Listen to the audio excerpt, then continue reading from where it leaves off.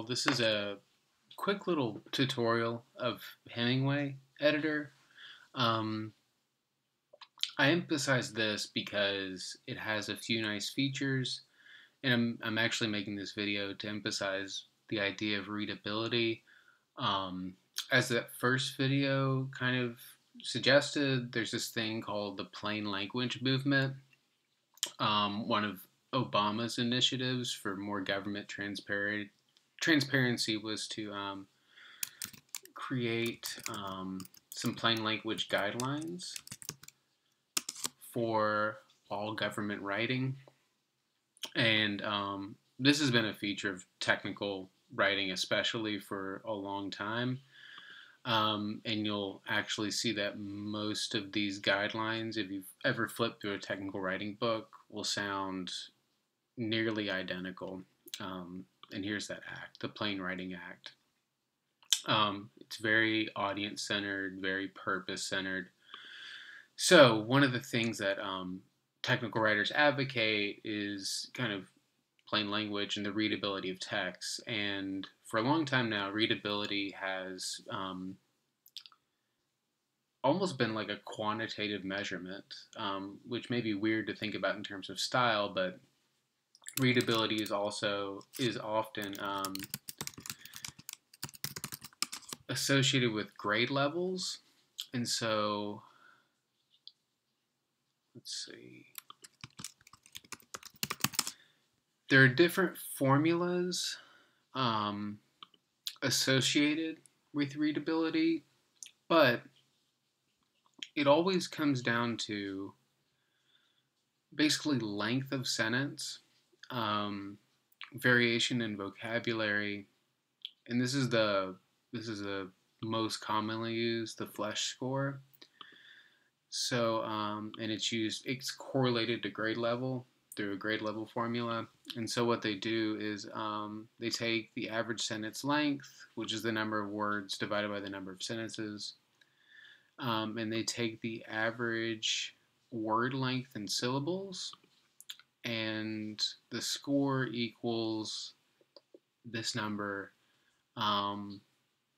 minus average sentence length minus syllable length. And so that's kind of the math behind this calculator. And so I'll just, for the sake of showing you something, I'll plug in some academic writing. This is something I have been working on, though not recently. I'm looking forward to getting back to it.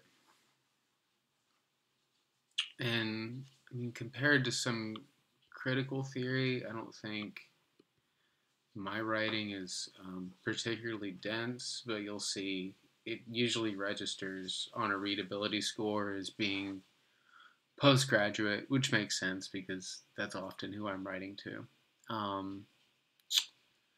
So I'm just going to clip this.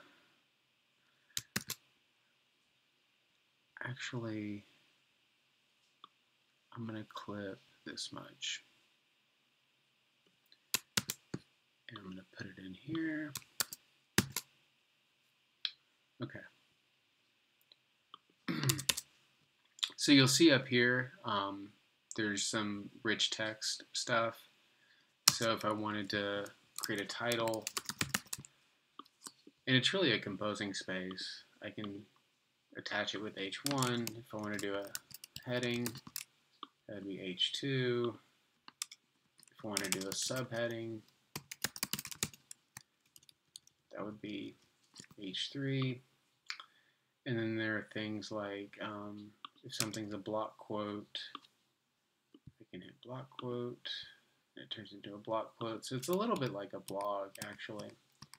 But the readability part, like a blog in the sense that it's like a blog composing space. So 3 out of my 4 sentences are very hard to read. One of them is hard to read.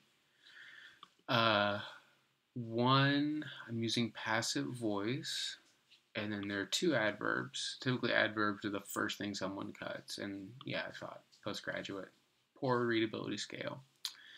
And so you'll see, I'll just go ahead and edit one of these the very hard sententences.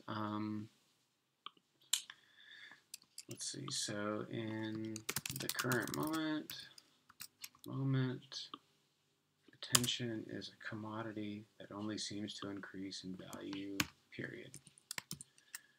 Writers who can produce and distribute a variety of texts are vital.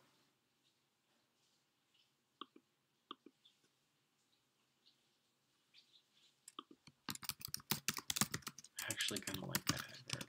Are vital, period. They are especially vital now when moment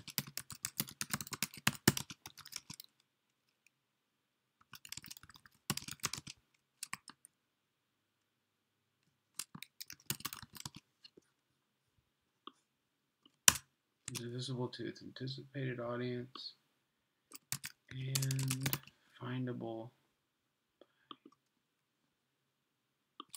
yet unknown audiences. Still very hard.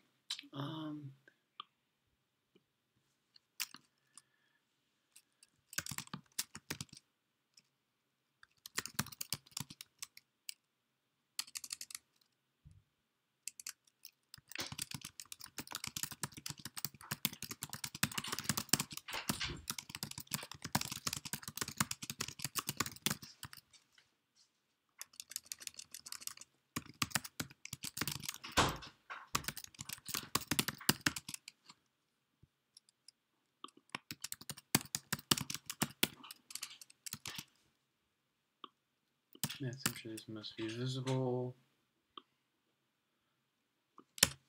to their anticipated audiences and findable by yet unknown audiences. So, I'm still at post-grad. I'm going to delete this and see what my score is now. So I went from post-grad to grade 11, and as it says, aim for 9th grade. So I would encourage you use this platform, especially in any professional technical writing classes, but for this project in particular.